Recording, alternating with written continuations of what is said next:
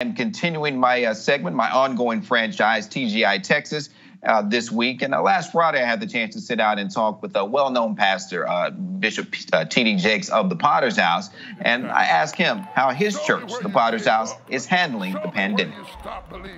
Particularly in predominantly African-American churches, we are used to our leaders dealing with more than faith.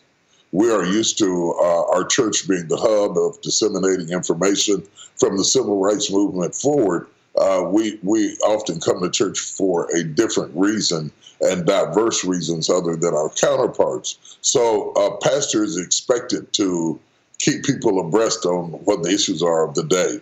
So that gives you a responsibility to be armed with the current information, to be able to share correctly that information, what to watch out for, because you're a trusted voice, what to watch out for, what not to do, what not to, where not to go. On the other hand, you have to remind people that God is in control.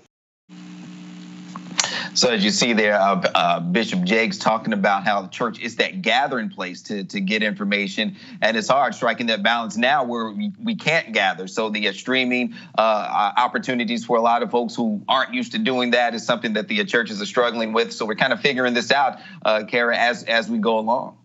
Yeah, especially for older generations who aren't normally used to watching online. We're all having to kind of get out of our comfort zone. Yeah, we are, for sure.